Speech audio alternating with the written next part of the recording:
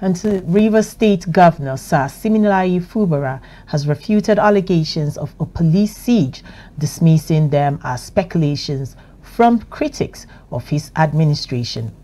Governor Fubara made these remarks following his inspection of the Eberi-Omodu road in Omuma local government area of Rivers State. He reiterated his commitment to peace and vowed to maintain the current peaceful atmosphere for the benefit of Rivers State residents. Governor Fubara mentioned that the road project, originally planned to be 8 kilometers long, has been extended to 14.6 kilometers to connect with Abia State. He noted that although the road was intended to be commissioned during his administration's one-year anniversary, it will now be completed within the next 2 months. The governor's visit also aimed to reassure Nigerians that Rivers State remains peaceful, countering negative media reports suggesting otherwise regarding a purported police siege.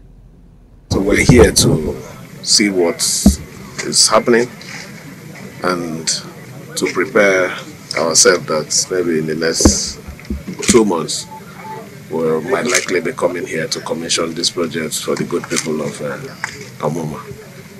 That's why we're here. And to also tell Nigerians that Rivers State is peaceful.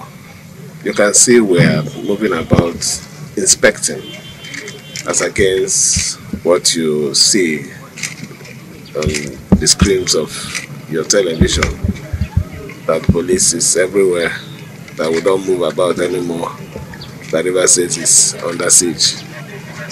We're not under siege.